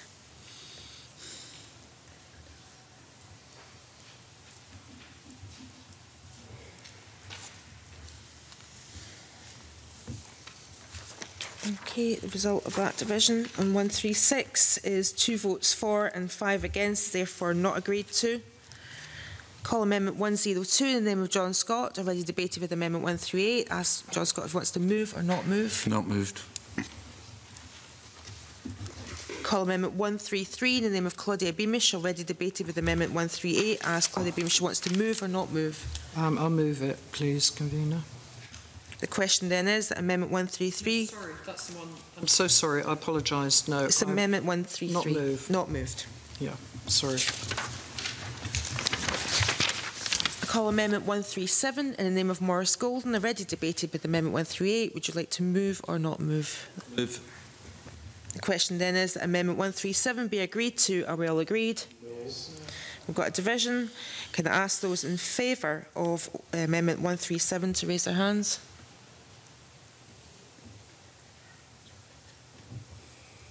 And those against?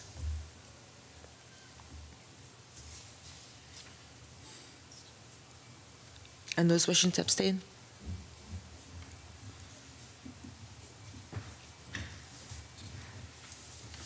Okay, the result of that division on Amendment 137 is we've got 2 votes for, 3 votes against and 2 abstentions, therefore it's not agreed. I call Amendment 131 in the name of Maurice Golden, already debated with Amendment 138. I ask Maurice Golden if he wants to move or not move. Not moved. Not moved. I call Amendment 132 in the name of Maurice Golden, already debated with Amendment 138. Moved or not moved? Moved. Moved. The question then is that Amendment 132 be agreed to. Are we all agreed? No. Got a division. I ask those that are in favour of Amendment 132 to raise their hands. Are those against?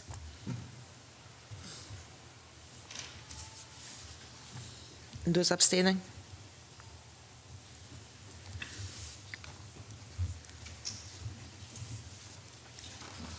Okay, the result of the division on Amendment 132 is 2 votes for, 3 votes against and 2 abstentions, therefore it's disagreed to.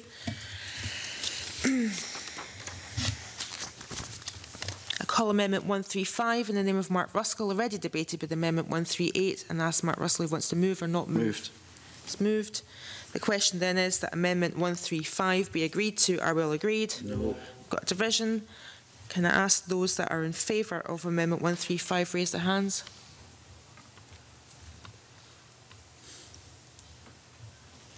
And those against?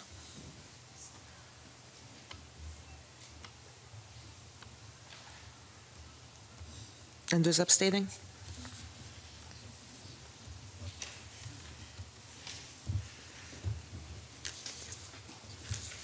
Okay, the result of that division in Amendment 135 is with 1 vote for, 5 against and 1 abstention, therefore it's disagreed to. I call Amendment 141 in the name of Claudia Beamish, already debated with Amendment 113, and ask Claudia Beamish if she wants to move or not move. Sorry.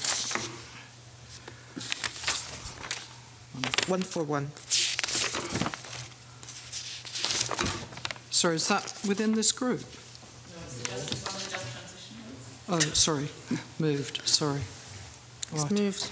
The question No, then... not moved. I'm sorry. Not moved. I thought that was within this group and I'm confused. I'm sorry. It's not moved. No, it's not moved. Okay. Right, are we ready for a break?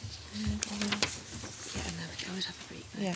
Okay, we're going to take a brief suspension to have a bit of a break after that marathon grouping. How many? 10 minutes? 10 minutes, please. Suspend.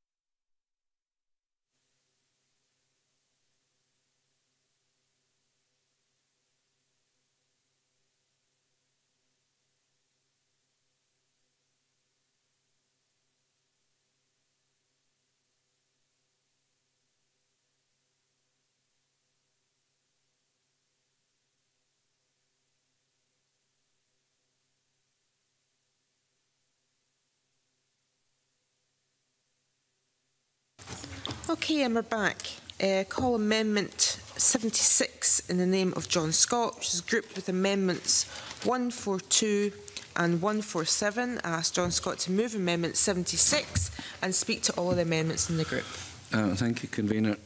Amendment 76 seeks to amend Section 19 of the Bill, which makes provision in relation to climate change plans and seeks to add a requirement that each plan prepared by the Scottish Ministers must set out estimates of the costs and benefits associated with the policies in the plan.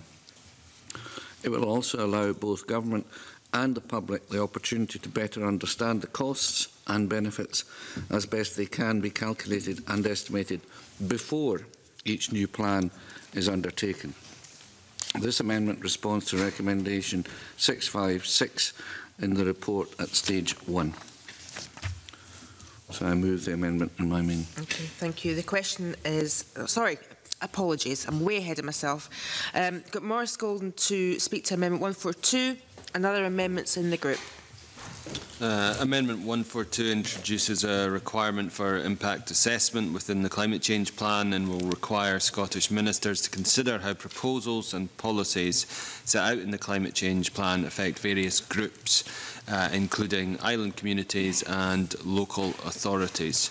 And I'd like to move Amendment 142. Thank you. Mark Ruskell speak to Amendment 147 and other amendments in the group.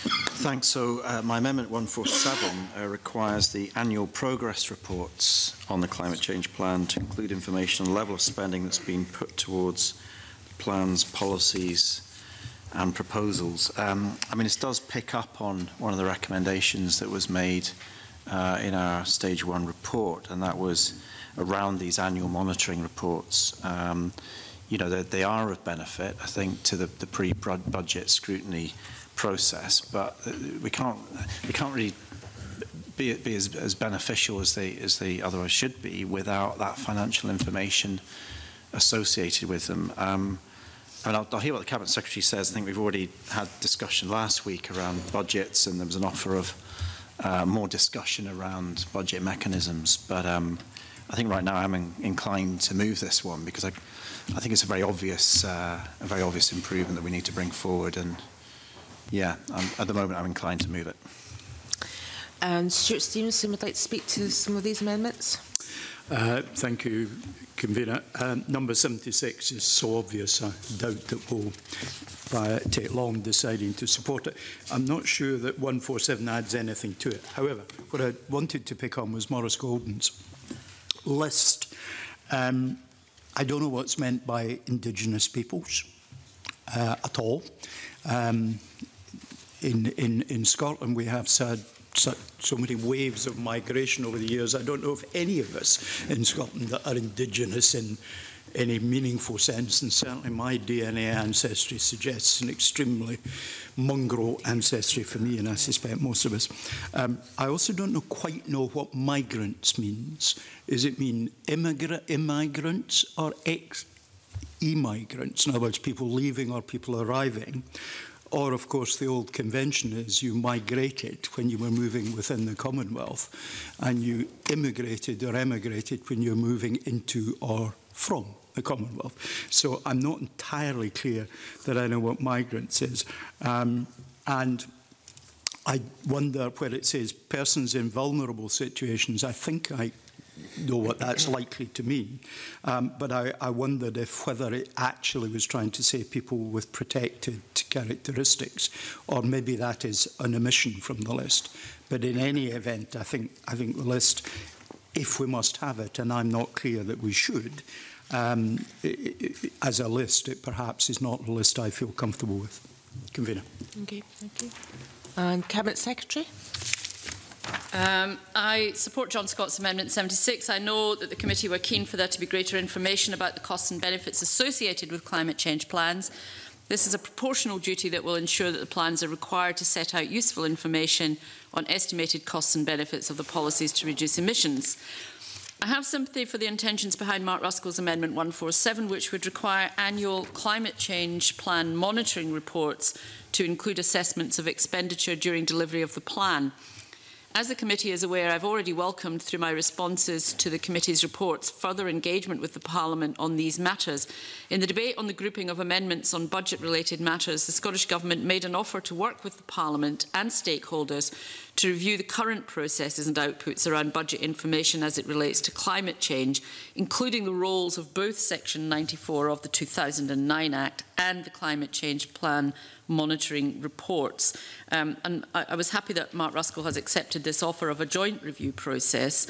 Given the importance of that discussion, I hope that we will not now press Amendment 147 so that that can proceed in the way that would be most helpful. Finally, in this grouping, I can't support Maurice Golden's Amendment 142. This seeks to require that plans include an assessment of their impacts on a range of groups, communities and organisations. Whilst I have no doubt that this is well-intentioned, it would be duplicative of existing impact assessment requirements, notably the statutory duties around equalities impact assessments, but also children's wellbeing impact assessments, socio-economic assessment, the new islands impact assessment, and business and regulatory impact assessments. And if I could be just a little mischievous and take the opposite position to the one that my colleague Stuart Stevenson has taken. His view is that none of us are Indigenous. I would regard us to be the Indigenous people of Scotland. So I'm a little, I was a little puzzled by that as well, because I couldn't really work out what that would mean. The point made by Stuart Stevenson about migrants is well taken. It's also not, there isn't any time bracketed around it, nor is it in any way specific to groups of migrants. And I just flag up that for 16 years of my life, I was a migrant. I just didn't happen to be a migrant in this country. So, you know, there are just one or two issues around language, and this is more to do with the necessity to be absolutely clear on the face of legislation what exactly it is that you're discussing. There may be some other issues in and around that as well. But for the reasons that I've already flagged up, with a variety of existing impact assessments that are already required, I don't regard this amendment as at all necessary. It would add a further administrative burden to the process of preparing climate change plans, even leaving aside some of the question marks over some of the categories, with very little, if any, added value as a result. So I'd urge the member not to press this amendment, and if he does, for the committee to reject it. Thank you. I'd like to give John Scott the opportunity to wind up and press and withdraw amendments 142. I'm grateful. So 76. Sorry, I'm grateful to the Cabinet Secretary's consideration of the need for cost and benefits analysis. This was much discussed at the committee and at length, and I'll move the amendment in my name. Thank you. The question then is that Amendment 76 be agreed to. Are we all agreed? Yes. We are. I'll call Amendment 75 in the name of the Cabinet Secretary. Thank you. The question then is that Amendment 75 be agreed. Are we all agreed? Yes. We are. Call Amendment 142 in the name of Maurice Golden, already debated with Amendment 76. Would Maurice Golden like to move or not move the amendment? Not move. Not moved. I call Amendment 103 in the name of Claudia Beamish, already debated with Amendment 91. Would you like to move or not move that, Claudia? I'd like to move it, please. Okay, the question then is that Amendment 103 be agreed to. We all agreed? No. No, we have division. Can I ask all those in favour of 103, Amendment 103, to raise their hands now? And those against?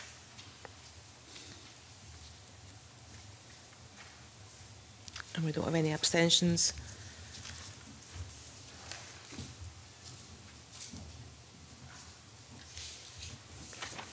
Okay, results of that is Amendment 103 with 2 votes for, 5 against, is therefore disagreed to. I call Amendment 143 in the name of Claudia Beamish, already debated with Amendment 113. Claudia, would you like to move or not move that? Move, please. Moved. The question then is that Amendment 143 be agreed to. Are we all agreed? No. We've got a division. So all those in favour of Amendment 143 raise their hands. And those against?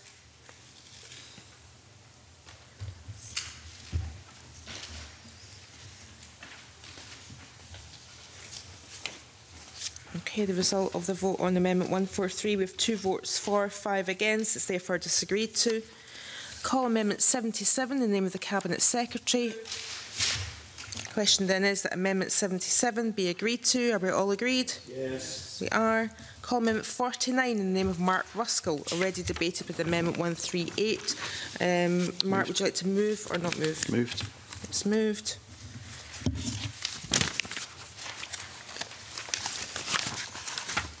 Okay, I call Amendment 49A in the name of Claudia Beamish, already debated with Amendment 138. Claudia, would you like to move or not move? Move. Okay. The question is that Amendment 49A be agreed to. Are we all agreed? No. Right, we have a division on this. Those in favour of Amendment 49A raise their hands. And those against?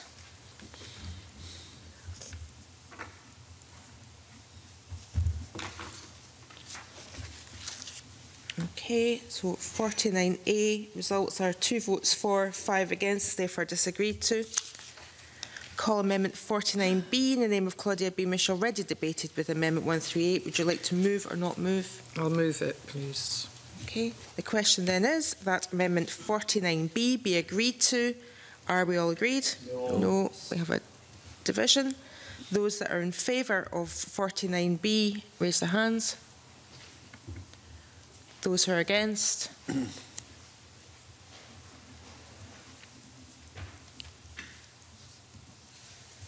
Okay.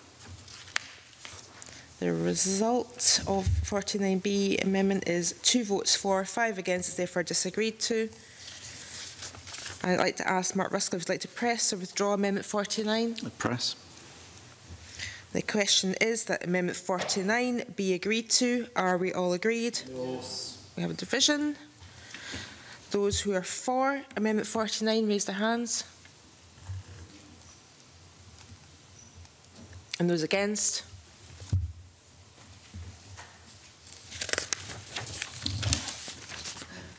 And the result of the vote on Amendment 49 are 2 votes for, 5 against. It's disagreed to. Call Amendment 78 in the name of the Cabinet Secretary. Thank you. The question is that Amendment 78 be agreed to. Are we agreed? Yes. We are.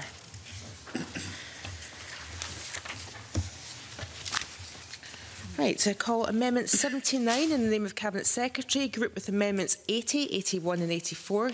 I ask the Cabinet Secretary to move Amendment 79 and speak to all the amendments in the group. Thank you, Convener. These amendments bring clarity and transparency to the role of independent expert advice from the relevant body, that is the CCC, in the preparation of climate change plans. They represent a sensible and proportionate response to the recommendations in the committee's Stage 1 report.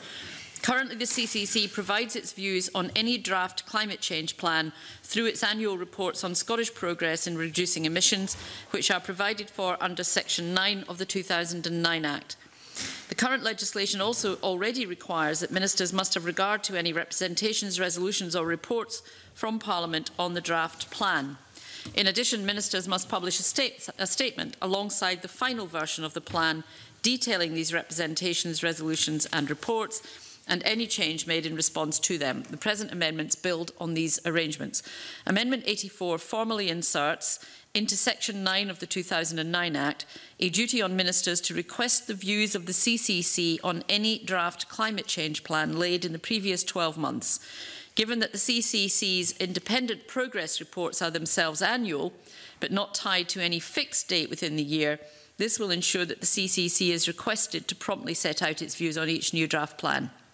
Amendment 79 then requires ministers to have regard to any views on a draft plan from the CCC before laying the final version of that plan before Parliament. Amendment 80 ensures that ministers must set out the detail of any views received from the CCC in the statement accompanying the final plan. Amendment 81 ensures that ministers must set out any changes they have made in response to the CCC's views in that statement in a similar manner to what is already required in response to any representation resolutions and reports from the Parliament. These amendments serve to make the independent advisory role of the CCC in the climate change plan process clearer. They will ensure that the views of the CCC on delivery planning are sought and taken into account in an effective, proportionate and transparent manner, and I move Amendment 79. Thank you. The question then is that Amendment 79 be agreed to. Are we all agreed? Yes. We are. I call Amendment 144 in the name of Claudia Beamish, which has already been debated with Amendment 113. Claudia Beamish, would you like to move or not move? Move, please. The question is that Amendment 144 be agreed to. Are we all agreed? No. Got a division. Those who are in favour of Amendment 144 raise their hands. And those who are against? And we have no abstentions. Okay, the result of the vote on Amendment 144 are 2 votes for, 5 against. It's disagreed to. Call Amendment 80 in the name of the Cabinet Secretary. Thank you. The question is that Amendment 80 be agreed to. Are we all agreed? Yes. We are. Call Amendment 81 in the name of the Cabinet Secretary. Thank you. The question is that Amendment 81 be agreed to. Are we all agreed? Yes. Call Amendment 145 in the name of Mark Ruskell, already debated with Amendment 113. Would you like to move or not move? Not moved. Not moved. At this point. Call Amendment 146 in the name of Mark Ruskell. Not moved. Not moved. Call Amendment 147. Not moved. Call Amendment 148 in the name of Liam MacArthur. I believe that Liam MacArthur has delegated his responsibility to Mark Ruskell. Not moved on Liam MacArthur's behalf. Okay. And Amendment 149 in the name of Liam MacArthur. Not moved. Also not moved.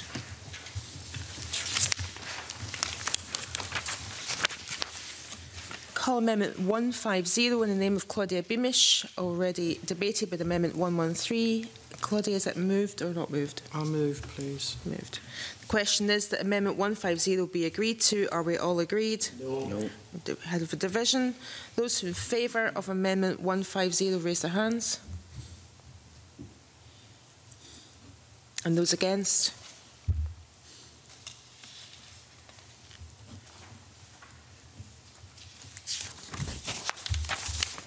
Okay, the result of the vote on 150 are 2 votes for, 5 against. It's disagreed to. I call Amendment 82 in the name of the Cabinet Secretary. The question is that Amendment 82 be agreed to. Are we all agreed? Yes. Yes. Call Amendment 151 in the name of Claudia Beamish, already debated with Amendment 113. Would you like to move or not move, Claudia? Move, please. It's moved. The question is that Amendment 151 be agreed to. Are we agreed? No. We have division on Amendment 151. Those who are in favour of 151, raise their hands. And those against? And there are no abstentions. The result of the vote in the Amendment 151 are 2 votes for, 5 against. It's therefore disagreed to. Call Amendment 83 in the name of the Cabinet Secretary. The question is that Amendment 83 be agreed to. Are we all agreed? Yes. Yes. Call Amendment 84 in the name of the Cabinet Secretary. The question is that Amendment 84 be agreed to. Are we all agreed? Yes. And the question is that Section 19 be agreed to. Are we all agreed? Yes. We are. Okay. Call Amendment 152 in the name of Claudia Beamish, already debated with Amendment 108. Claudia, would you like to move or not move? Move, Convener, please. The question is that Amendment 152 in the name of Claudia Beamish be agreed to. Are we all agreed? No. I beg your pardon. The question is that Amendment 152 be agreed to. Are we all agreed? Yes. Thank you. Sorry, Claude. Call Amendment 153 in the name of Claudia Beamish, already debated, with Amendment 108. I hope I've got it right. Not moved. It's not moved. Not moved. I call Amendments 36, 85, 86 and 37, all in the name of the Cabinet Secretary and all previously. Anyone have an objection to them being moved on block? Okay, the question is that Amendments 36, 85, 86 and 37 are agreed to. Are we all agreed? Yes. Yes. And the question is that Section 20 be agreed to. Are we all agreed? Yes. The question is that Section 21 be agreed to. Are we all agreed? Yes. I call Amendment 38 in the name of the Cabinet Secretary. The question is that Amendment 38 be agreed to. Are we all agreed? Yes. And I call Amendment 87 in the name. The question is that Amendment 87 be agreed to. Are we agreed? Yes. I call Amendment 47 in the name of Mark Ruskell. Already debated, and that's moved. The question is that Amendment 47 be agreed to. Are we all agreed? No. Are we? Sorry. I'll say that again. Okay. The question is that Amendment 47 be agreed to. Are we all agreed? Yes. Yes, we are. Beg your pardon.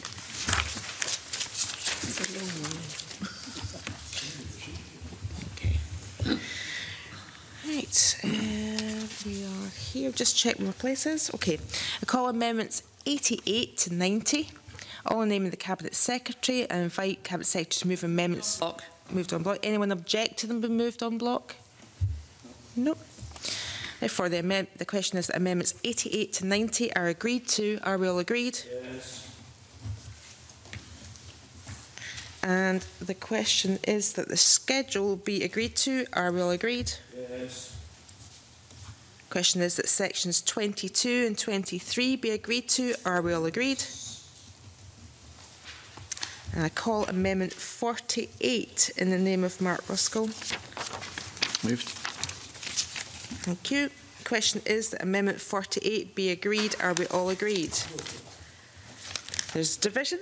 Therefore, those who are in favour of Amendment 48 raise their hands. And those against?